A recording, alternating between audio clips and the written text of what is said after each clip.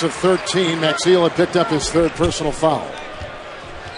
Little three-quarters court pressure here with Garnett on AI. Wait, Garnett loves defense. Just see him just go by us. Oh, is he fun? 6 seconds difference. Shot clock and game clock winding down our second quarter here at the Garden in Boston.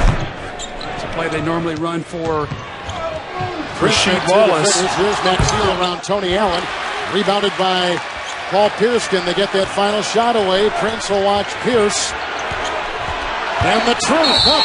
Rejected and fouled inside. Kwame Brown was in there defending with Maxiel. Well, that was poor clock management by the Pistons. They took that shot too early on the clock.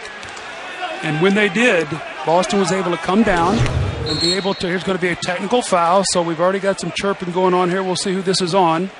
I think it's on. I think it might be Perkins. Brown. Oh, you're right. That's number 7. I just had talked about that. So the 26th on the team this year. Doc Rivers cannot be happy with this. His team has played well here in this quarter. They have an 8-point lead. You got a chance to knock down a couple free throws, go up 10, and now you give a chance for Iverson to knock down this free throw. So it could be a little bit of a momentum switch. You see Kevin Garnett going over here and talking to Kendrick Perkins. They asked Kendrick Perkins before the game, he said, is Kevin Garnett a good role model for you like that? He says, not when it comes to talking.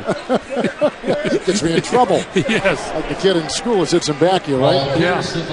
Doug, you said in our meeting earlier today you were going to be able to tell a lot about the kind of night Allen Iverson was going to have by where and when he took his shots. As you've watched him this first half, and he's taken 8, he's made 4, he's got a game-high 12. What have you seen the way he has attacked the Boston defense tonight? He's still figuring out where his spots are with this team. You know, he's still figuring when he's got the ball on the top of the floor where he can attack. They're playing him off the ball with Rip Hamilton, putting Tayshaun Prince on the top of the floor. They're playing him as a 2-guard with Stuckey. So he's still finding his way along here too. So, you know, not only is the team adjusting to Allen Iverson, but he's also adjusting to his team. So we've reached halftime. Earlier on, Detroit led by 11.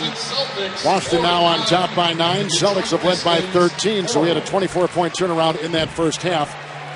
The big 3 of Boston, 17 of the Celtics, 49 points. Outside that realm are guys like Tony Allen, who is standing by with our Cheryl Miller right now. Tony, in the first game against Detroit, you finished with 23 points. Tonight, you have 9. What is it about the Celtics to bring out the best of it? Well, you know, when we come out and play Detroit, Coach always give us a prep talk for the game. We got to go hard. So basically, that's all I'm doing is going hard. You know, Doc said that he wanted to really try to taper back the minutes of the starters. Talk about the second unit and your mindset. Oh, yeah, we got to be key coming off the bench night in, night out. And Doc preached that. So as long as we stay strong as a unit, we could get far. All right, thanks for your time. All right, thank you. All right, when we come back after the break, we'll be sending it down to our Atlanta studios for the T-Mobile halftime report with EJ, Kenny, and Charles.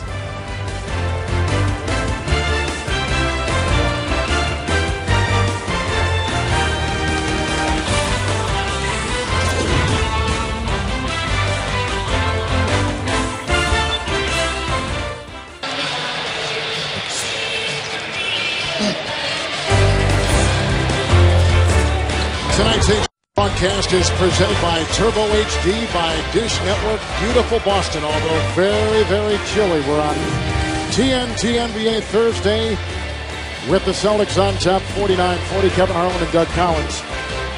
What is interesting is Detroit jumped off to an 11-point lead.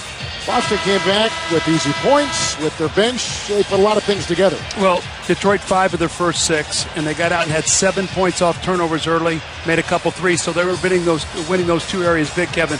Then all of a sudden, when Boston went to their bench, the game changed, and this Boston bench has been the difference here tonight. Let's take a look at some of the highlights of the first part of this game. Detroit was on fire. Iverson setting people up.